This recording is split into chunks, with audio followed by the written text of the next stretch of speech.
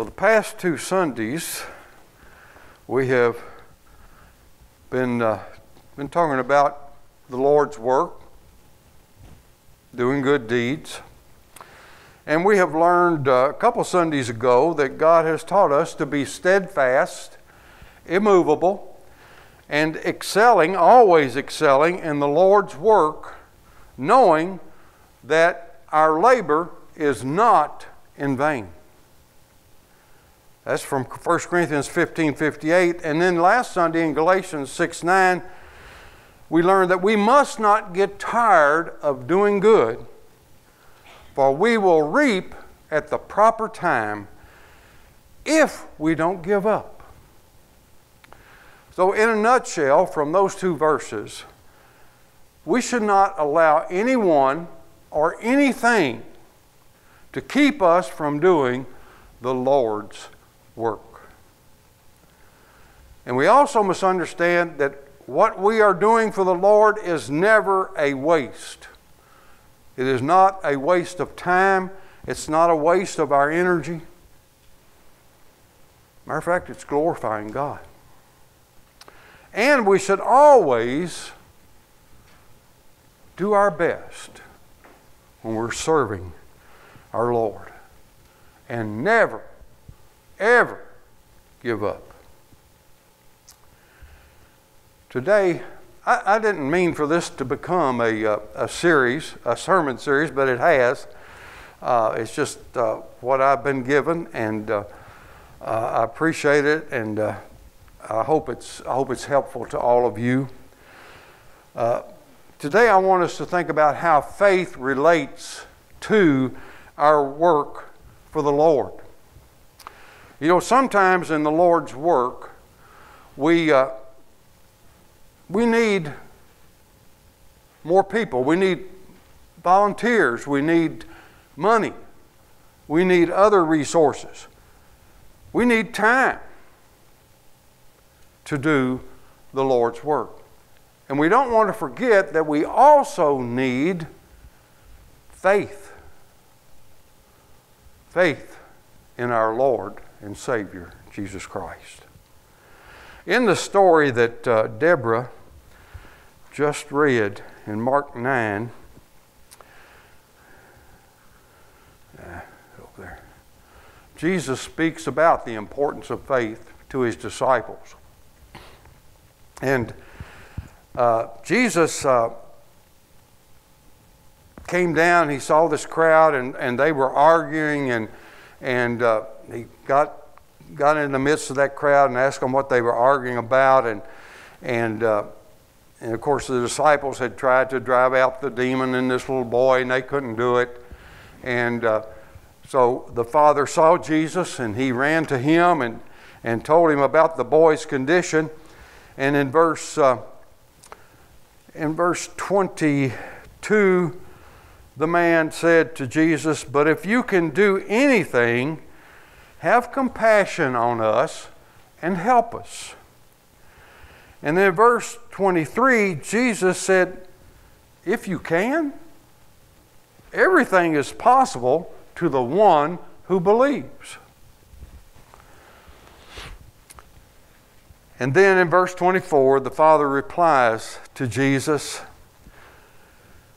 "I do believe. Help my unbelief." There are times when my faith is weak. Too many times. But a lot of times, I will remember what this man said in verse 24. "Lord, I believe. Help my unbelief." And it may be that some of you are like that. And so we need to remember that we need help, even with our faith.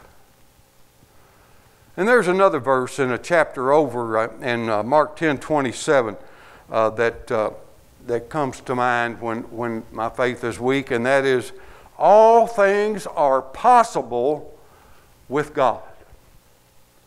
All things are possible with God. There's nothing He cannot do. I mean, he raised Jesus from the dead, didn't he? Yeah.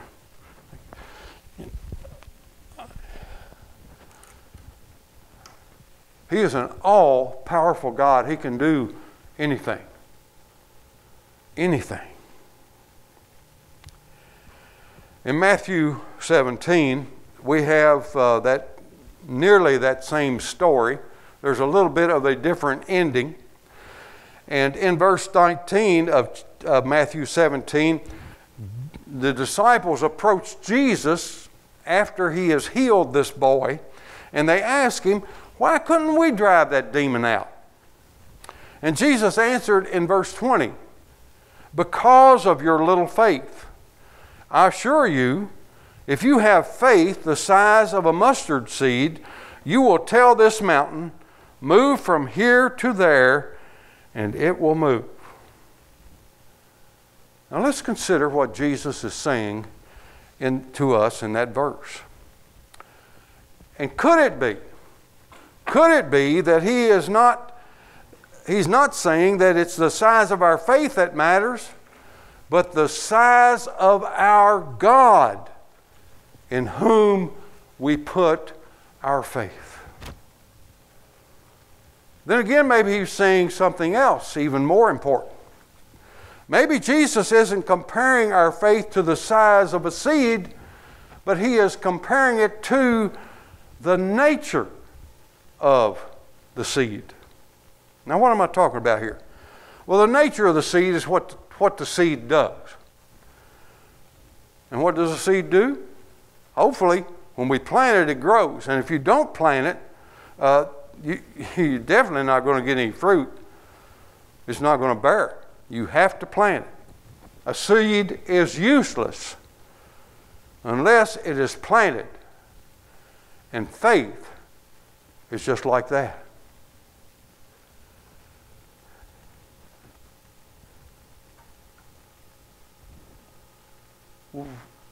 Our faith is no good unless we show, we display it. James 2:14 tells us, what good is it, dear brothers and sisters, if you say you have faith, but don't show it by your actions? Folks, if our faith doesn't cause us to be active in the Lord's work, then it's useless. That's what he's put us here for. That's why this church is here, to do work in this community, to sow seed, to water those seed, to encourage people, to help them, especially with their spiritual needs. Well, let's consider some truths that can help us to grow our faith in God and put that faith in action. First, we must look to God as our only source to meet our needs. God is our only source. God's Word teaches us this in Philippians 4:19. And my God will meet all your needs according to His glorious riches in Christ Jesus. And folks, when we talk about riches in Christ Jesus, He has them all. He owns it all. And He has the power to use those riches through us. The Apostle Paul had written this verse to the church in Philippi because they had given him money and I don't know, maybe there were some other resources they gave him to help him as a missionary. And they sacrificed to do that because they could have used that money or those resources for their own church. But they saw that Paul had a need, and so they helped him and tried to meet that need. And I feel pretty confident that Paul knew that they had made a sacrifice here. And so when he wrote to thank them, he also told them that God would also meet their needs.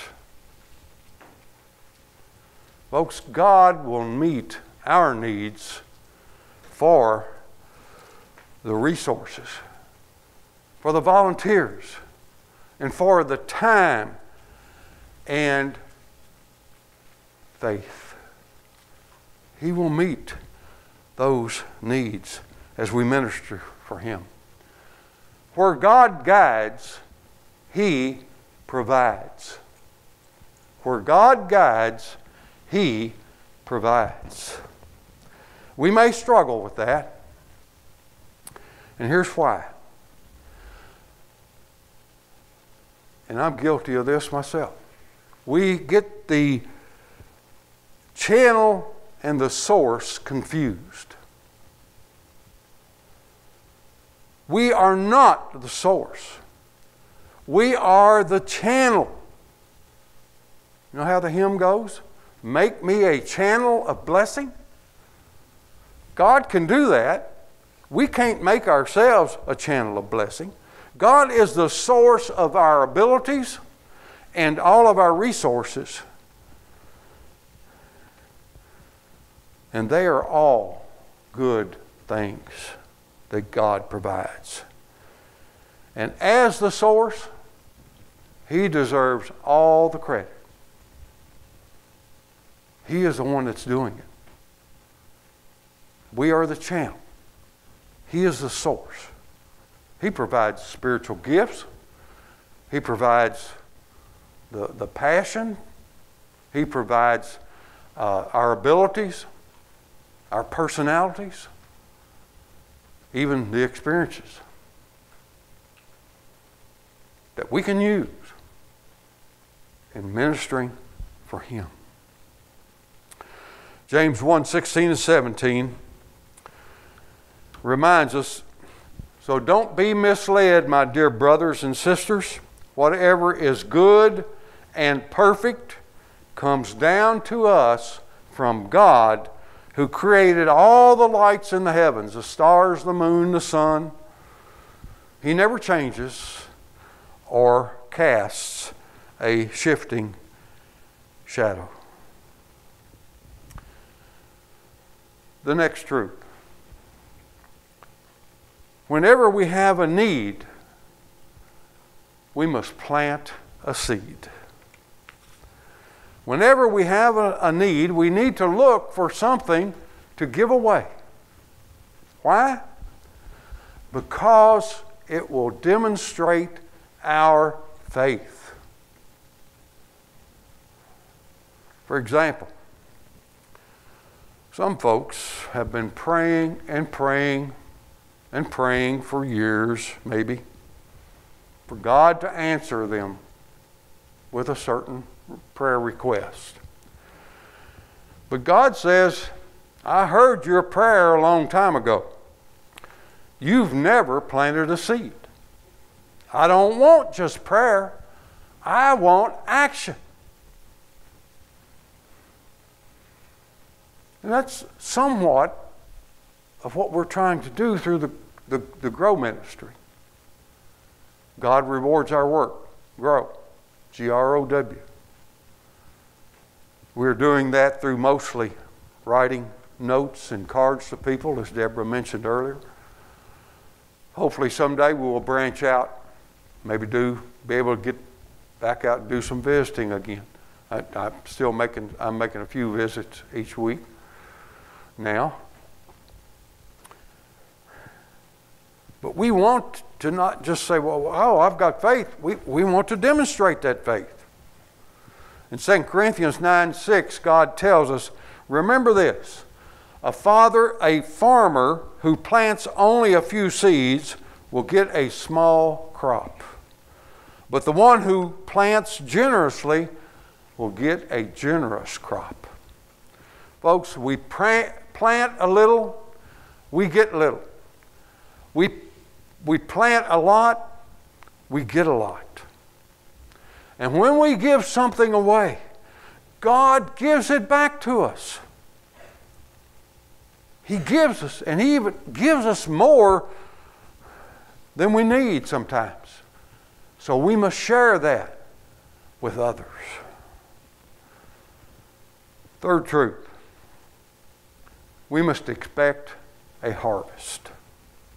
if we're trusting God as our source of our supply and we are planting seeds, we can expect a harvest.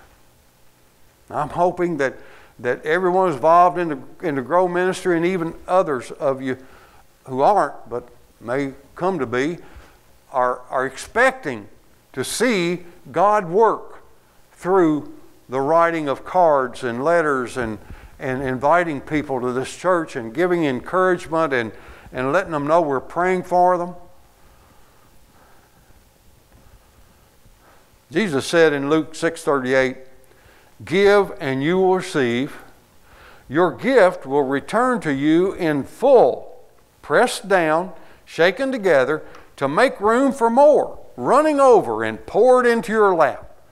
The amount you give will determine the amount you get back." Folks, God is doing in our ministries what we expect Him to do. Planning little is expecting little. Planning much is expecting much. And when God produces a harvest from our ministry, He does it because we have faith and we expect Him to do it. It's not because we deserve it. It's because we planted a seed. I've seen this happen in my ministry, and I've seen it happen in the ministries of others, and you probably have too. The more we plant and the more we expect, the more results we will see. Now, a word of caution here. God is not a vending machine. Now, you can walk up to a vending machine and you see something you want, and it will give it to you. Maybe. Sometimes. But a vending machine gives us what we see and what we want. Even things that hurt us.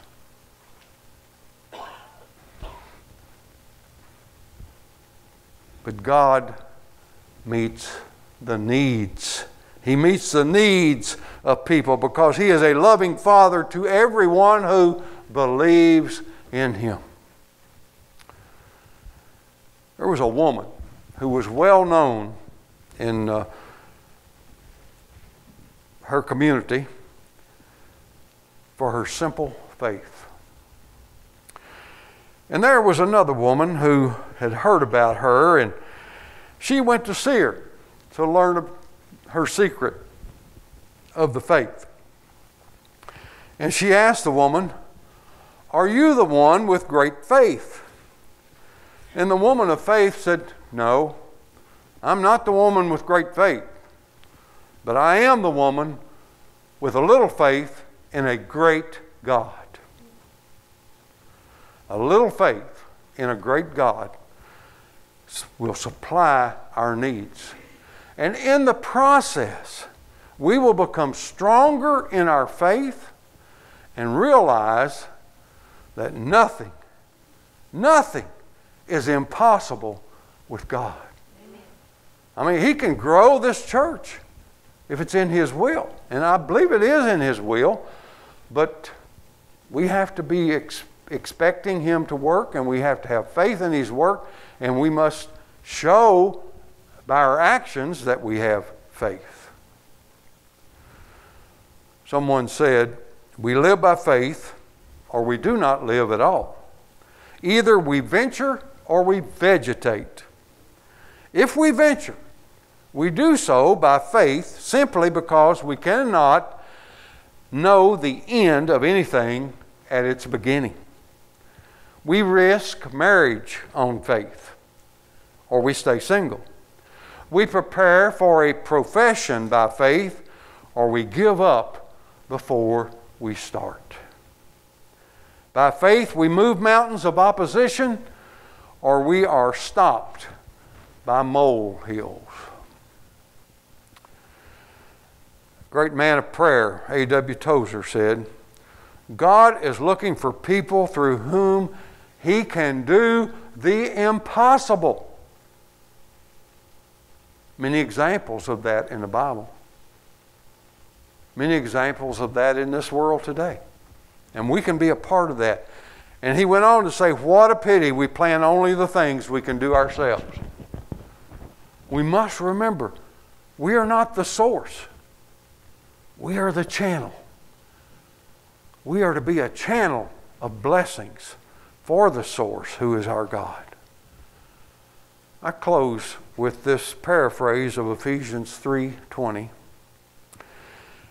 May we grow in our faith and realize that through God's mighty power at work in us, we can accomplish much, much more than we ask or think. Praise God. Let's pray.